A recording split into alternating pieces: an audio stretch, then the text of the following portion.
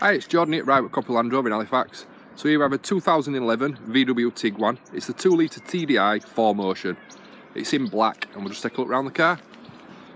So down at the front wheel, we've got some curb damage there just across the top. But I think the rest would clean off. We've got no major damage. That mark there would clean off. But the tyre, we've got a good 5.5mm on that tyre. Up at the wing mirror cover, we've got some slight scuffs, and just there, the one which is just a little bit deeper, would benefit from a polish, would that. Across the top of the door, we've got some scuffs. I'm not sure if they will polish out, but they would look better after a polish.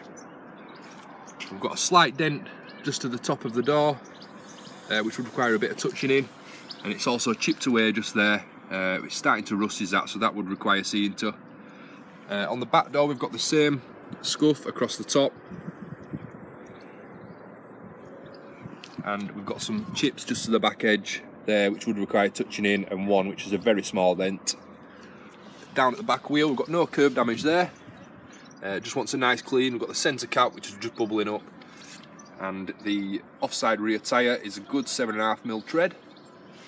We've got a light scuff to the quarter panel there, and round the back end we've got some scuffs to the spoiler at the top which would require polishing, and some scuffs just there. And down at the tailgate, we've just got a scuff which is just there, which would require polishing also.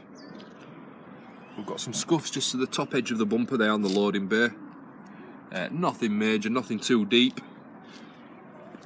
Round at the quarter panel on the other side, we've got some damage there just towards the front edge, which is a dent, and we've got a scuff there which I think would polish out. Down at the wheel, we've got a few marks on it but no curb damage, and I think that would clean up quite nicely. And the tyre has got a good 7mm on that. Down at the door, we have the damage there that just follows onto the door, so that would require repairing. It's just creased it, and it's also scuffed it, and we've got a chip there also. We've got a big scratch there, quite deep. I don't think that would polish out, just to the back door. And some very minor scuffs there which would polish out. Towards the front door, we have a very light scuff there which I think would polish out. And up at the mirror cover, that just wants a nice polish also. We've got one there which is quite deep, but it would benefit from the polish, would that. And we've also got a small dent there just to the front of the door, and it's chipped it also. We've got some very light scuffs there on the wing which would require polishing. Down at the front wheel, we've got no curb damage on that, no serious curb damage at all. We've got a few chips there, but I think that would clean up quite nicely. And that tyre's got a good 5mm on it. It's just running a little bit low to the edge, but we've got 5mm tread. Down at the front bumper, we've got some scuffs just to the front edge there, so that would require polishing and maybe a bit of touching up. And around the front of the car, we've got some stone chips, and just to the front bumper on the other side again, just a few stone chips, and to the bonnet we've got a few minor stone chips again. We've just got a chip to the back edge of the bonnet there, and there's a few marks just on the trim also running upside next to the window.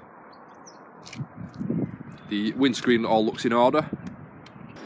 Just take a look in the boot of the car, which is all in order. We've got the parcel shelf in place, and we've got all the wheel and all the kit there in the boot. And in the back of the car again, all nice and clean. We've got no tears or anything in the cloth. We've got the rubber mats in there, and we've got the pull-out table on the back seat also. And we'll just jump in the front of the car. So the front seat again, we've got no rips or tears or anything in the seat. Got some slight wear there, but nothing all major. So we'll just jump in the car and we'll start it up. So we've got no lights on the dash, all in order. We've got the 55,196 miles. We've got the entertainment system there in the middle. We've got the phone that can link to that also, the radio and the media system. We've got the DAB. We've got the aircon system there, the electronic handbrake. It's a manual car. We've got no damage in this inside that I can see at all. So there you have it guys, the 2011 VW Tiguan is a 2 litre Tdi 4Motion in black. Thank you.